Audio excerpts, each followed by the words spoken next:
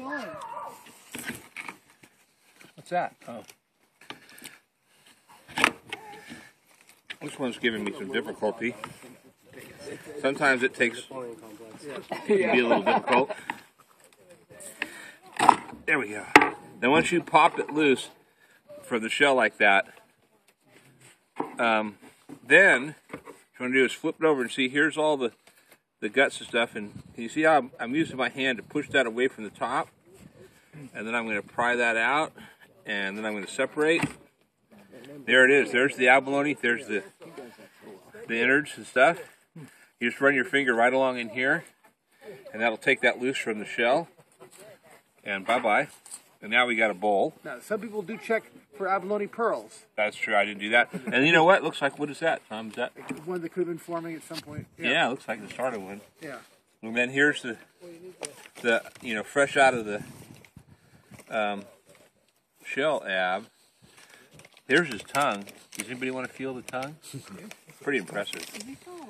Go both ways on it. Feel that? Wow, yeah. It's like a cat's tongue. He's expired. That's pretty rough. Want to feel the tongue? It's like the Here, let me hold it. Wow. See that? It's just a muscular. And they scrape algae and stuff off the rocks with that, and see that? Oh wow. It's kind of. It's like a cat's tongue. Yeah. Oh, wow.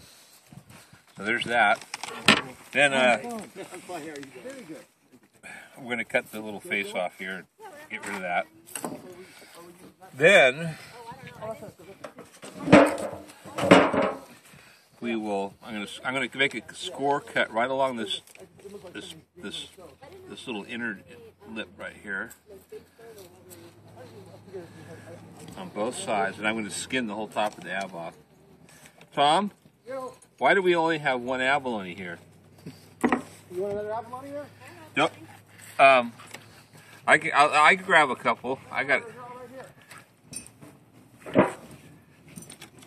This is the really sneaky thing that Brad me does so well. See, I skinned that abalone. Pretty cool, huh? Yeah. Some people use it to make chowder and stuff. You can, and when the limit gets down